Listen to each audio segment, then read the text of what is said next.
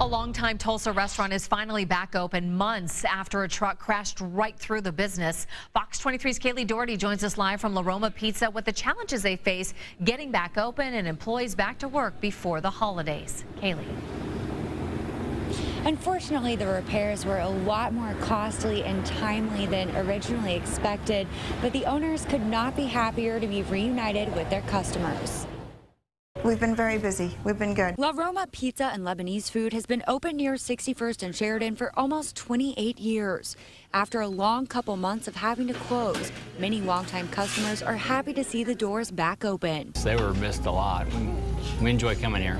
It's one of our favorite places. The food and the people together are such a great combination. A Fox 23 crew was here on September 30th when a 77-year-old man accidentally crashed a brand new truck through the restaurant. Fortunately, no one was hurt, but owners were left with costly repairs.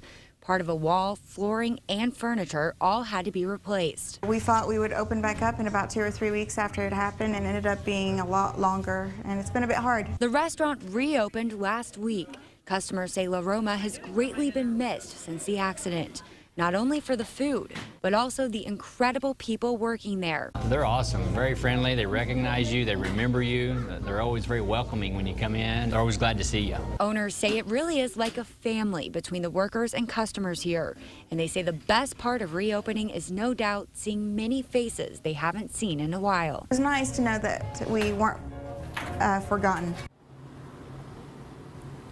I found out a big construction project is going to start in January here at 61st and Sheridan, so owners at La Roma and other businesses here are a little bit worried about the impacts that might have. Live in South Tulsa, covering news that matters, I'm Kaylee Doherty, Fox 23 News.